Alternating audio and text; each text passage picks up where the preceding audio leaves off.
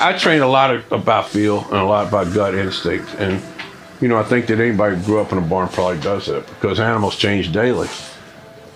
But with that being said, I love to be able to put it on paper and back up what my gut instinct is and my feel. Since I've been working around Sitting on Go and watching him train, I've noticed that he has an enormous stride length, and it'll be interesting to see what the EQUIMETRE has picked up in comparison to some other top quality 2-year-olds. I probably will analyze any changes in his maximum heart rate to pinpoint maybe a respiratory issue or maybe a fitness issue or even a lameness issue.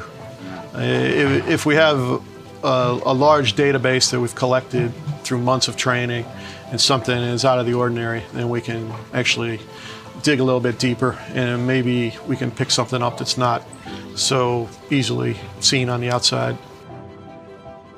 What I would see this really helping us with going forward is that we will establish while we know he's doing very well and he's coming into the Breeders Cup with baseline of when he's good. And, you know, normally like working today, I would have said he had a great work. He looked to me like he was moving well. He looked like he had plenty of energy, he finished good.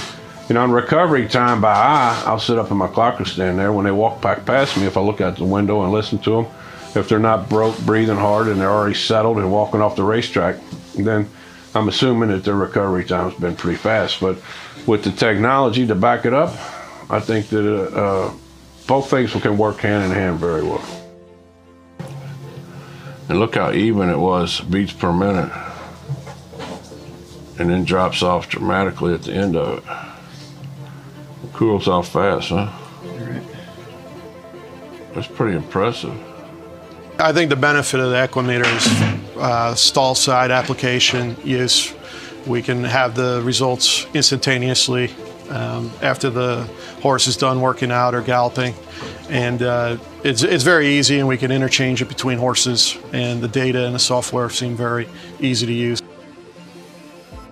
And we can work off of that. So we see some kind of decline where the heart rate's different than it was, then you could probably, it's usually caused by some type of stress, whether it be pain or some illness coming on. And I think we could use this early in a horse's career to evaluate where they might be able to go and who do we want to keep spending money on and who do we want to move out of the barn, because it's very expensive to have a horse in training.